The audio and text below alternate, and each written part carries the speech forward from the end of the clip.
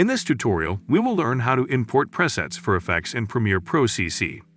Presets are pre-made settings that you can apply to your clips to achieve a certain look or effect. Importing presets is a great way to speed up your editing workflow and save time. Step 1. Open Premiere Pro CC. Open Premiere Pro CC on your computer. Step 2. Open Effects panel. To import presets for effects, you need to open the Effects panel. Go to the window menu at the top of the screen and select Effects. Step 3. Import preset. In the Effects panel, right-click on an empty area and select Import Presets. Step 4. Select Preset File. Browse to the location where your preset file is saved on your computer. Select the file and click Import. Step 5. Apply preset. Once you have imported your preset, you can apply it to your clip. Drag the effect from the Effects panel onto the clip you want to apply it to. Step 6. Adjust settings.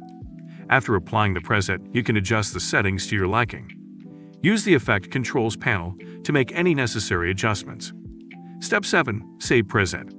If you have made changes to the preset, you can save it as a new preset. Right-click on the effect in the Effects panel and select Save Preset.